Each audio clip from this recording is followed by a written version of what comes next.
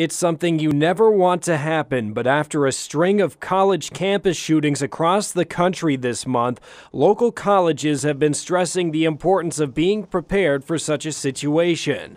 St. Cloud State University, St. John's, St. Ben's, and the St. Cloud Technical and Community College all have procedures and plans in place if there was a shooter on their campuses. Our biggest focus is keeping our students, staff, and faculty safe. So if we know where the individual is, we can try to section that area off and get people out if it's safe.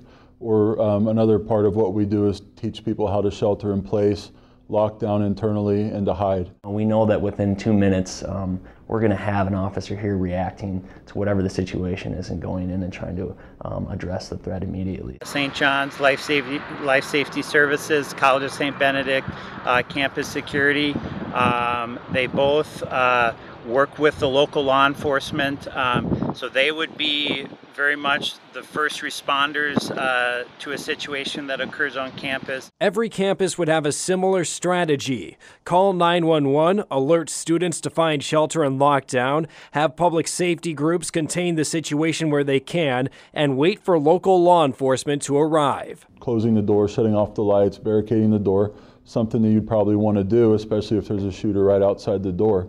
If you can get out and safely, then I'm sure a lot of people would do so, because we understand human nature and what people's reactions are going to be.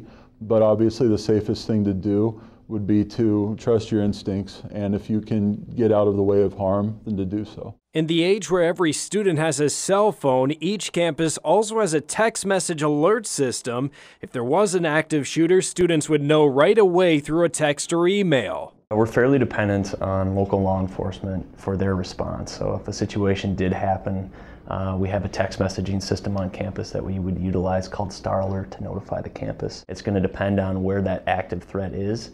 So we encourage them, if they're not near the area, that they evacuate and get away from the area.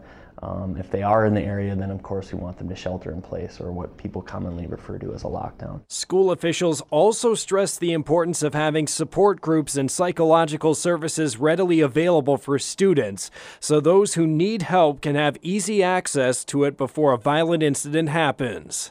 If there's some red flags that come about amongst some of the students, that can be brought to that group, and so things can be addressed in a very timely manner. Reporting from St. Cloud and Collegeville, I'm Dan DeBon, WJON.